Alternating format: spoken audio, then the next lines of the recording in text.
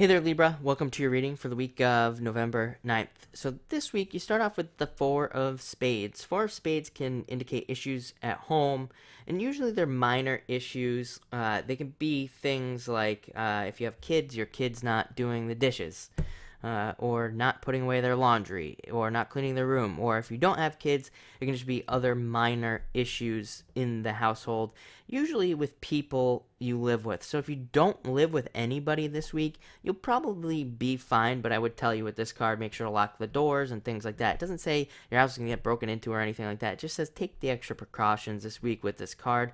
And if you do live with somebody this week, this card actually asks you to give those people a pass.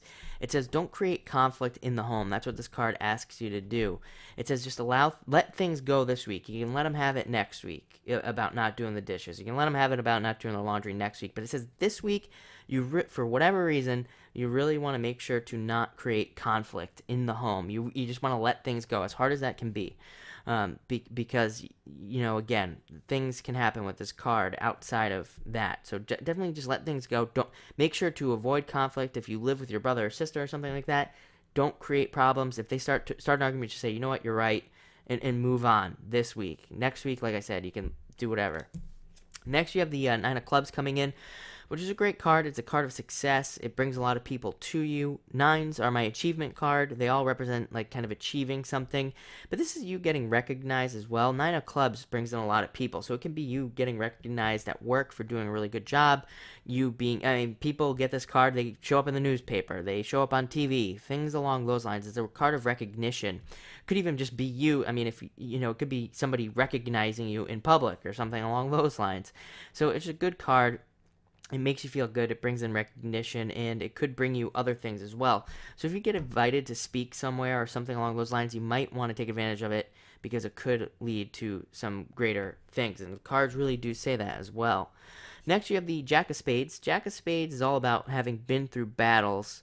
It's kind of like a card that I say, it's kind of like getting out of basic training in the military. It's like you've left basic training in life, and now you're kind of being set out, and I don't care how old you are. For Libra, I think it's pretty much no matter what, you're just getting out now. And now you've been given a bunch of tools to use in life, and now you can use those tools. Really, the past 8 years have been all about growing new tools, learning new things, and things like that for people. So you've definitely been doing that, and this card just asks you to embrace that and to use those tools that you've learned about and everything, and it's a great card, like I said. And finally, you have the Five of Diamonds. Five of Diamonds is all about birthing new ideas, birthing things into existence.